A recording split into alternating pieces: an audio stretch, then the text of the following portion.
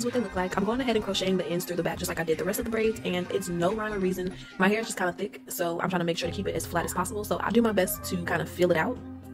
But if you have someone to help you, that would be great.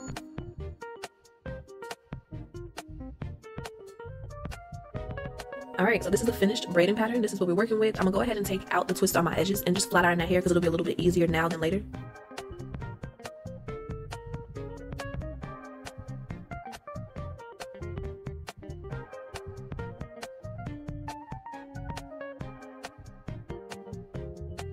And now it's time to pop the wig on.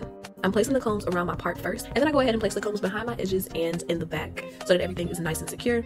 You cannot tell me this does not look like a bomb sew-in. It's giving a fire, super flat sew-in, and the hair is so pretty. I love the waves. We're gonna kind of play up the natural waves in how we style the hair, but for right now, I'm gonna go ahead and flat iron my leave out first.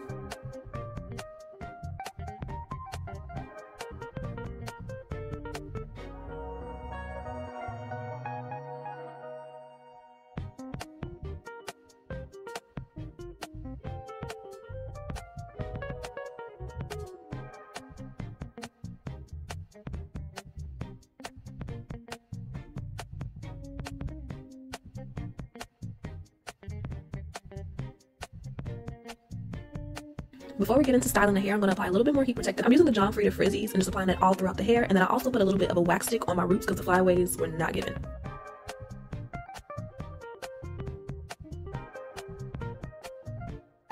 To style the hair, I'm using my curling wand. This is one that I got off Amazon. It actually came with a few different attachments. So it came with a few different wands in different sizes, and it came with the crimping barrel. I love this curling iron. I'll go ahead and put the link down below if you guys are interested in it. I've really been trying to downsize like all of my beauty and hair products, so having a product that I can use in a lot of different ways has been super helpful, and it's low-key cute. So yeah, I'll link that down below if you guys want to go ahead and check it out. I got it on Amazon, but I'm going through and I'm just wand curling the hair, going all towards the back. I wanted to give beachy mermaid vibes, and then I'm using my little small flat irons to go ahead and curl any smaller pieces that I couldn't get with the wand without burning myself, because that's always the goal.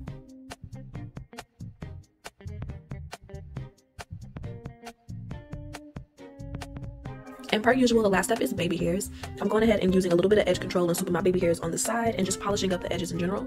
I've been obsessed with swooping my sideburns lately. I'm not gonna lie, it looks so cute, especially when you know, do the little, like I said, the little I'm shy tuck. Chef's kiss.